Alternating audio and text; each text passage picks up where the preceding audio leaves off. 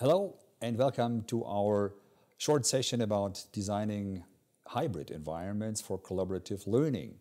My name is Weinberg and I'm running the School of Design Thinking here in Potsdam since 13 years.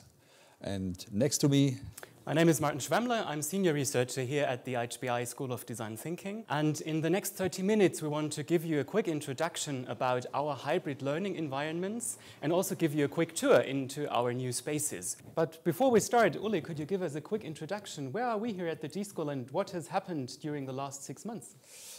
Yeah, it was actually like you described, and the D-School in general is a highly creative environment, up and running since 13 years now. We're offering a 2-semester program for a number of 120 people, 120 students, usually coming from about 70 different disciplines, 60 different universities and 20 different nations. So it's a kind of mini university within the Hasso-Plattner Institute here, and just focusing on innovative approaches. And we have set up highly interactive spaces here through the last year with special furniture. Look at those tables here, for example. Students are very close to each other. We have places for work sessions. We have places for experimenting, for prototyping. We have lounge areas, all physical. And that was the big challenge, to move that whole thing towards a virtual environment at once, just from one point to the other, and how to keep that up, how to keep that momentum of collaboration, close collaboration, how to keep up that momentum of creating crazy ideas in a collaborative mode, with not just looking at words and numbers and exchanging like communication, but actually doing visualization, doing prototypes and this kind of things. And actually, most important for me is how to keep the momentum, how to keep that kind of level of trust, which you can see here coming up in these close collaborative teams, the small teams, how to keep that up in a virtual environment. And how do we do that? I have 3 reflections based on research, but also based on our own experience. The first is people perceive a space in a holistic way. That means they not only look at certain things in the space, so in a physical space, the furniture, the size or the walls, and in a virtual environment, maybe the software or the music, but they perceive all those things together. So we as educators have to make sure to create such a holistic environment where people like to learn. So what did we do to transfer this into a virtual environment? On the one hand, we have so-called digital concierges. So these are student assistants responsible for the digital space. So they run Zoom, they prepare breakout rooms, they welcome people, and they are also tech support. And the second thing that I started to experiment with is music. So one of the only things I can do in a virtual environment to influence the atmosphere is playing different kinds of music, supporting the learning experience and atmosphere of the people and of the learners in that space. The second point is, it's not only one space that we have, it's many. So in a physical environment, we have one lecture hall where students and teachers meet at the same time at the same location. Now, this is different in a virtual environment because everybody has his or her own physical environment. So the student in his apartment, the educator in her office, and they have a joint and common virtual environment. And it's important to keep these 2 different layers of the physical and the physical environment in mind. So on the one hand, that means we need to prepare our spaces for that hybrid mode of teaching and learning, and we'll show you examples in a second. And the second is to address these things actively as an educator.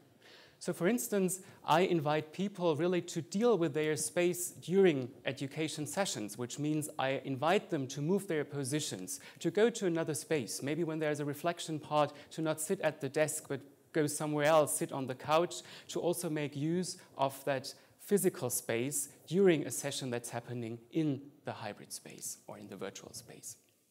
And the third part is people need to feel secure. So Uli was talking about trust, and we need this feeling of trust and security between everybody in a learning environment to foster learning, also to support that people want to experiment and that they dare things and maybe also fail. So researchers talk about psychological ownership, so people owning the space, and also about territoriality, so that they say, this is my space, this is your space. So how can we create that in a virtual environment? Well, on the one hand, we can of course use smaller spaces, which is breakout sessions where people can discuss in a much smaller group size. And the second is to allow people show their space. So introduce them not only by asking who are you, but also ask them where are you, and invite students to show their own environment where they are, so that they can tell everybody, look, this is my personal space where I'm currently working in. So how do these things resonate with your experiences, Uli? Yeah, absolutely. Yeah, that was actually covering what we experienced through the last semester in a fully virtual way, and it was so interesting to see what happened. And it was, most of the time, it was quite positive. Our findings were that the students were jumping in that, kind of easygoing. Our coaches were also very fast adapting. The whole team here, we were prepared actually. Since we were moving into the virtual, we got some like 4 weeks of time before the semester started to organize ourselves to get our remote collaboration protocol here set together. A tough question was how to deal with our project partners, because all our projects are run with external partners, and some of them had really tough legal restrictions. They could not use Zoom, or they could not use Miro, or they were not allowed to do this and that, so we had to find workarounds. And we also found that some of the project partners, they really were eager to come to our place, and not just to be in their place. They wanted to meet the students, and that was one of the big challenges. And now what we have to try is to get this experience, the very positive experiences from the last semester, connected to the highly positive experiences from the last 13 years, and build the bridges and get a kind of smooth, seamless environment where we have tables where a part of the team is there, like 4 people of the 6 are physically present, but the 2 remotely present, they should seamless connect to the others. And this is a huge challenge. Personally, I haven't seen any environment which, no conference room, no virtual setting or combination which really works, where you really have the feeling that none of the participants feels excluded or too dominant. And that is so crucial for our place, and also how to collaborate. How to get together a virtual whiteboard with a physical whiteboard. What kind of connectivity do we have? What kind of tools do we use for this kind of transition? You know, you have physical artifacts, you have virtual artifacts, and you want to combine both, and how to work, what portion is digital at a physical desk and what portion is real at a virtual participant's place. So those are things we have to experiment with, and you know that will eat up a lot of energy through the next month. And we are so lucky. We have students to experiment with. They are open-minded. We have our team. The team is fully open-minded. We have lots of technology around, and we have project partners who are now really eager to learn more. So we want to demonstrate a little bit of our hybrid environment. But what does that mean, hybrid? You know, all people are talking about blended learning and hybrid. What do you think? What does it mean? Well, the term itself comes from bringing things together, so mixing things, so exactly what you were talking about. And basically we have to answer 3 questions. First, what are the things that we combine? Well, in this case, it's rather easy. It's the physical space and the physical learning experience, and the virtual space with the virtual learning experience. The interesting question is now, how do we bring those together? So what is the mode of setting those hybrid spaces up? So is it that they happen at the same point of time, which means one student is remote, other students are on campus? That's one way of doing it. An alternative could be that hybrid means, well, one day is physical, another day is only virtual, so that we have a time separation of virtual and physical spaces. So that's the second question. And the third one now is the who. So who has to be involved? And as you were saying, it's not only about students, it's also about the coaches, the teachers, but it's also about the staff, about the people involved in the program design and running the program, and about the project partners. And we have to think of all these different kinds of people in order to create, and well, while you were speaking, I thought of a term, well, we need human and user-centered hybrid learning environments. I guess that's the challenge we will have to solve. And I guess now it's really time to look into some of the prototypes that we have been experimenting with and are still experimenting with. Shall we, Uli? Yeah, why don't we start here at our little studio, which actually used to be the office, the normal office of my fabulous colleague Claudia Nicolai, but now it's a little studio with lots of lights. And so let's have a look at it and zoom out. But Uli, why are we here in a studio setting at all? Yeah, that is the question. We are trying to do the moderation and all kinds of things with Zoom at the first month. And then we found out we need also to be there with a couple of people, so with 2 people or so, still keeping the corona distance. So that's what we are trying to do here, which makes it a little bit more expensive because we have a little bit more space. But it actually also gives us the opportunity to have physical things here, like our nice time timer, like our furniture, and like a lot of prototyping material, even some post-it notes. And it gave us a way more lively experience. But talking about experience, should we maybe have a look backstage? Absolutely, because it's not just the green thing here at the table. No, there's a lot of technology, which you can't see right now, but it's here. And let's have a look at the little details here in our little studio, which we are setting up with all the lights and the control monitor and the cameras. You see here the audio equipment and the mixer here and computers. But just be aware that that used to be a completely normal office. And the task was how to get that immediately transformed to a kind of studio setup here. And it not only needs the 2 people who are moderating, no, it needs skill set behind. You see Remy working on the controls here. You don't see Vlad right now, he's running the camera. And we all needed a lot of training, didn't we? Absolutely. So you need the technology, but you also need the skills to run such a thing. And of course the willingness to experiment, well, and sometimes also to fail and then do again. Absolutely. So you all know how to participate in a video conference, in a Zoom call or so, and we are using a notebook, maybe a tablet, or sometimes just even the smartphone. But we did the same thing also with the coaches, but we found out very soon we need a different kind of equipment. And if you look here, that ton of screens Martin is having in front of him, that is how we have set up the coach space right now. Martin, but what is that about? Yes, so welcome to my coaching space. So basically each of these screens has its purpose.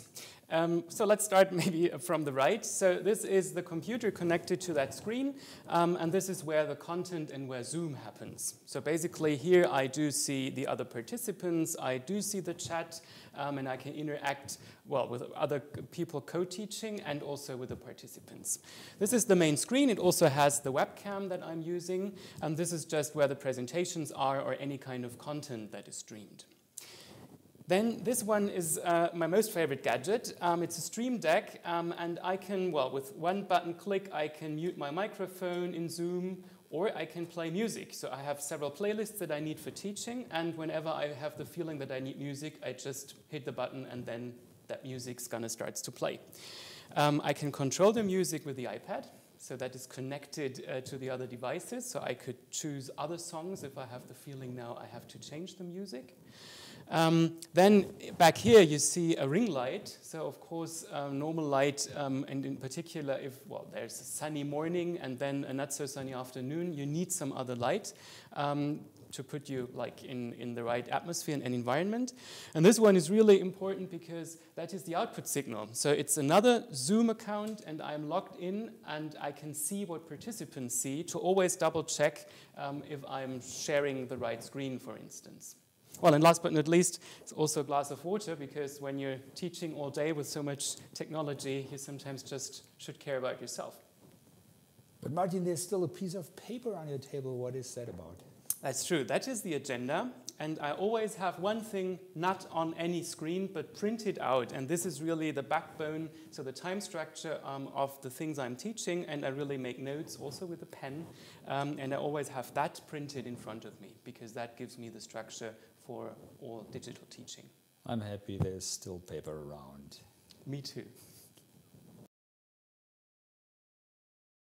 Yeah, here behind me you see our workspace where the students usually meet. And that's actually, it became a somehow famous workspace because System 180, the company where collaboratively designed that furniture 13 years ago, they started the design thinking line, and you find the furniture now in several hundred organizations all around the planet. And that space is where the 5 or 6 people gather, the team gathers, so it's really close, working together. The whole system is movable, is on wheels, everything is really flexible.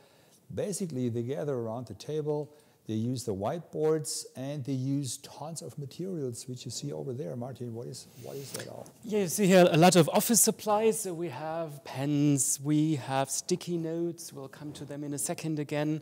But we also have a lot of prototyping material. So if you look here, things that are not only there to be used, but that are there to inspire you. So to inspire the teams to just grab material, experiment with, and then see what happens and what they make out of it. And not to forget, there's another team member lying on the table, which is our time timer, also belonging to our team space. But now we have described everything. What happens in here, Uli? And you actually see now, right now, this is nearly illegal what we could do. You cannot gather a team here because they're touching things, physically distributing that. So that is why we had to severely think of changing this. Now we are back in another team space. Well, we still see there is a table that looks familiar. We also see one whiteboard here that also looks kind of familiar, but a lot of things are different because this is now our prototype of a hybrid team space that allows a team to work from here, but that also allows, and this is what that computer and screens are for, to have participants joining the team who are not on campus. And therefore, we also have a microphone on the table. And so these people could then join via Zoom and work with the team, so with Uli and myself, who are now here in that space. Yeah, and you see we had to double the number of tables to make it Corona conform. You also see that this is highly improvised. This is probably not what we want to have. Because if you have, let's say, 2 people over there at that screen, you want to have them closer to the others, 4 people here, 1 person here, 1 person there. And you want to have that also maybe closer, that screen.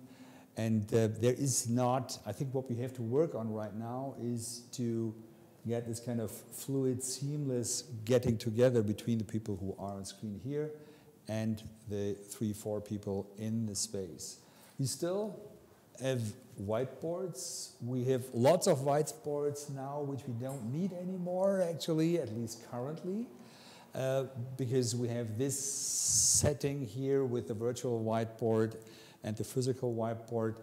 And the virtual whiteboard is easy accessible by the people here, so the teams are most of the time working on this platform. We still have the time timer. We still we still have the chairs, what we are also missing here is proper lighting. Yes, that is the office light here, which we are using. What we are experimenting also with new lights, and that will be our next steps to kind of bring also the experiences from the coaching space together with this and studio. What kind of studio setting do you need here? And it should also always be, and this is the hardest part, it should always be kind of a switch on thing. So it's not that it needs 4 or 5 people to do the whole setup, which is the case right now. So it's not easy, just switch it on. And that should be, when students are here, they are actually allowed to book that space, and we do the prototyping here during the next semester. But then after that, we are pretty sure we have an environment which really helps people to collaborate on a eye level side, easily connected with probably more equipment. What we also want to experiment is a little robot, a kind of remote controlled video system which allows the participants here not just to be on a screen here statically, but actually move around the space and get closer to some individuals and get a discussion, individual discussion also going on. So that is what we are planning to do. And another question, because you were mentioning the coaches, is where do the coaches work? So are they at home in their home offices? Are they somehow with the teams, so joining this setup? Or is there another coach space where all coaches coaching all teams at the same time are working? So this is another question that is not only about technology, but also about the question of how to find the best physical setup for that hybrid space. Well, and having seen now a bit of the present and the future, let's go back to the studio space where we want to have our Q&A session together with you. So we're back to the studio. We hope you enjoyed our little tour. I hope so too. You know, we are working quite hard now, and for us it's very clear that there is no way back to a pure physical environment in the future. So it's not just about the next semester, it's about the next years, and this is what we are trying to achieve, a hybrid environment which also can help not only learners but also workers to enhance their activities and at their workplaces. And we do a lot of prototypes, and now we are very eager to learn also from you guys, because that was a little bit from our side, but we need more. We need more interesting ideas. So we're very open for your questions, your discussion, and we will now leave the pre-recorded space and we'll be there in a live Q&A session. Feel free to post your questions in the chat so that everybody can read them, and then let's have a nice conversation about hybrid learning environments. Thank you. Yep.